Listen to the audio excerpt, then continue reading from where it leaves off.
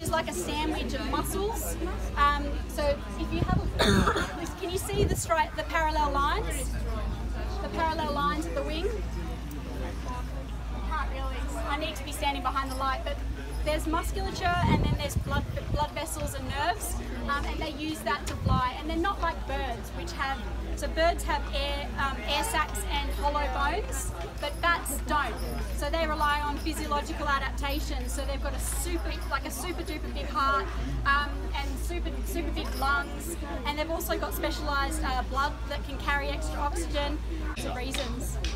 And they're quite misunderstood. Most people don't get this opportunity to see them up close, and they're quite. I think they're pretty cute. What do you reckon? Yeah. And if you have a look at her wing, it's just like our hands. That's her thumb down here, which is her thumb claw, and they're the finger bones. She's lost a few of her fingertips, and that's her forearm, elbow, and shoulder. So it's the same bits as you and me. It's just a little bit modified for flight.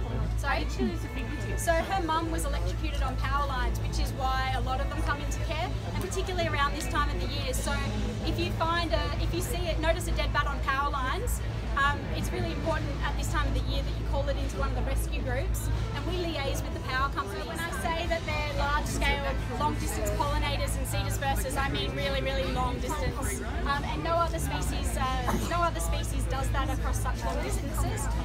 And a lot of the species of gum trees actually they release their pollen at night time, so they've co-evolved with the flying foxes. And birds aren't awake at that time, so if we lost our flying foxes, we would lose that service in the environment. I don't know about you, but I prefer not to be hand pollinating the gum trees. So they're really important.